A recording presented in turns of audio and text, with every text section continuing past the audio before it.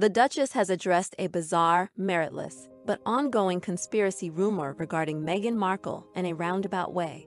The Duchess of Sussex, like Beyoncé before her, has been hounded by online conspiracy theorists over her pregnancy, with those who question it dubbed Megxiteers. What about the ever-expanding bump? Bogus. What about the noticeably popped navel? Phony.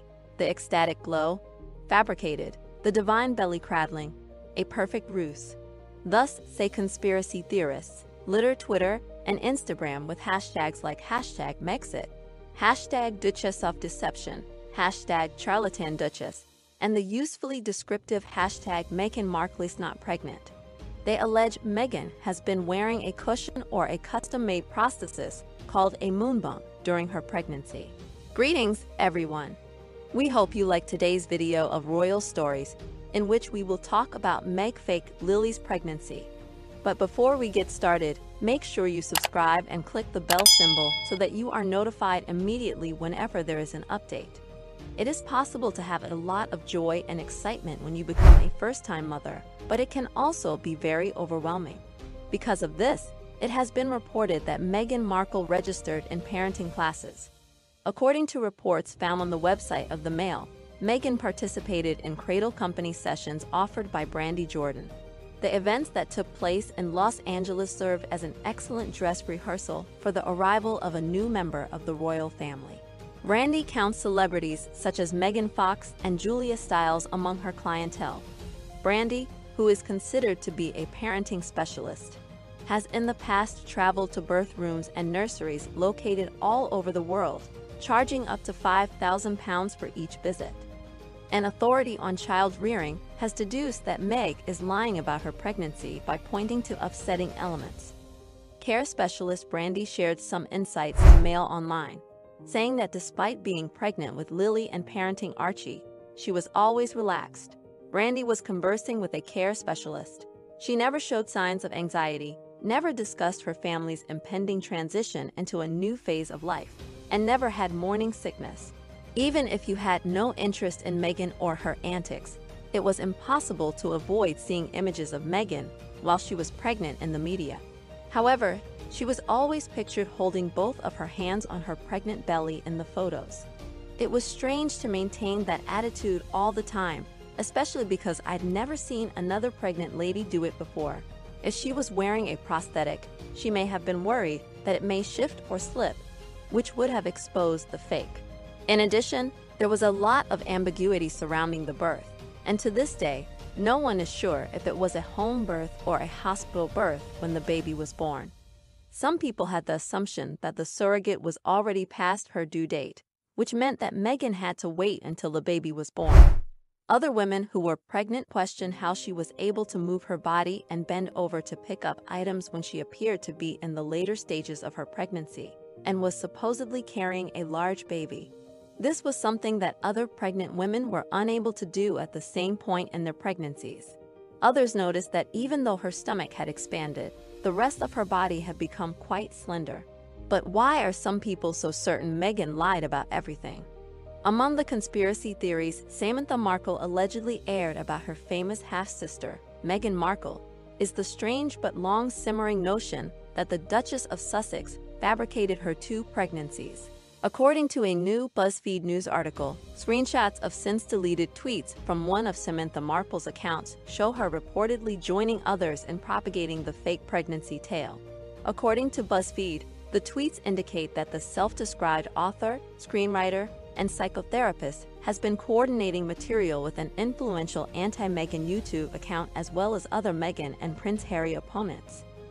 Samantha Markle, according to the story, has become Meghan's biggest troll after accusing her paternal half-sister, 17 years her junior, of social climbing her way into the British monarchy and abandoning her American family, including their father Thomas Markle. The report also focuses on how Samantha Markle, 57, has supposedly become one of the most active internet propagators of fake pregnancy rumors, despite avoiding making similar assertions in mainstream media appearances.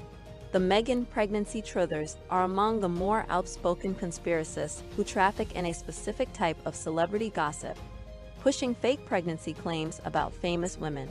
Megxiteers claimed that her children, Archie and Lilibet, were conceived through in vitro fertilization and born through surrogacy.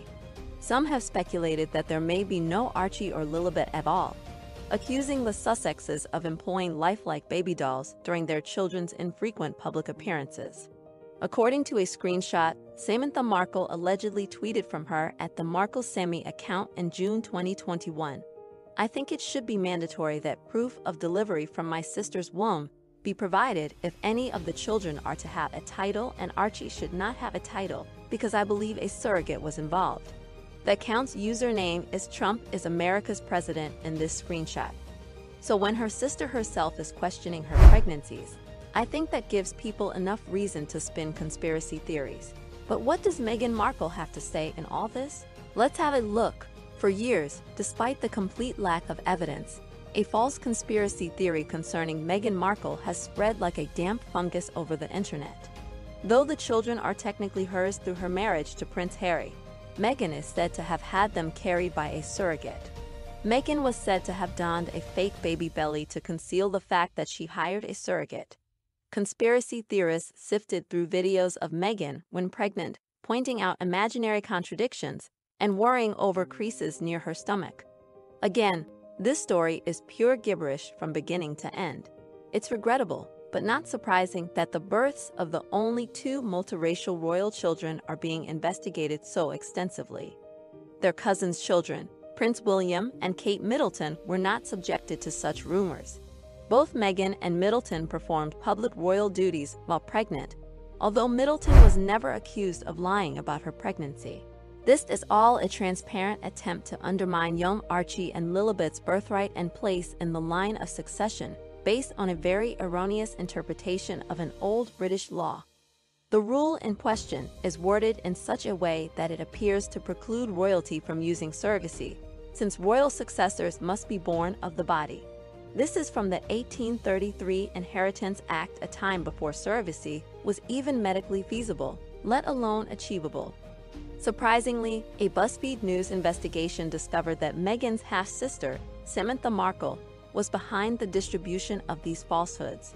The elder Markle allegedly used a now-deleted Twitter account to speak with others on the social media app and propagate the false rumor, ostensibly utilizing her biological link to Meghan to pretend she knew more than she did. Meghan spoke up to Vogue about her experiences with both of her pregnancies, as well as her miscarriage. When the conversation shifted to normalizing conversations about abortion and women's health, and what Meghan thought about such topics, she shared her own experience bearing her children. "I think about how fortunate I felt to be able to have both of my children," she said. "I know what it's like to be connected to what's growing inside your body. What occurs with our bodies is so intensely personal," the Duchess of Sussex said, "which can also lead to silence and stigma, even though so many of us suffer from personal health difficulties." She even mentioned her earlier loss, which she wrote about in a New York Times op-ed in late 2020. "I know what it's like to miscarry, which I've discussed publicly. The more we normalize discussion about issues that affect our lives and bodies, the more people will realize how important it is to have safeguards in place."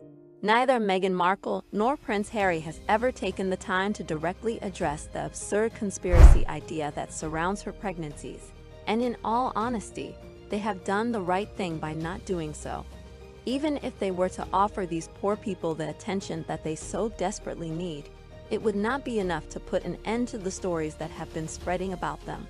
As has proven abundantly obvious over the years, conspiracy theories do not need facts in order to spread faster than the most deadly virus. Leave your thoughts in the comments below and tell us what you think of these theories, or do you have a conspiracy theory of your own? Thank you for watching. We are looking forward to catching up with you in the next video.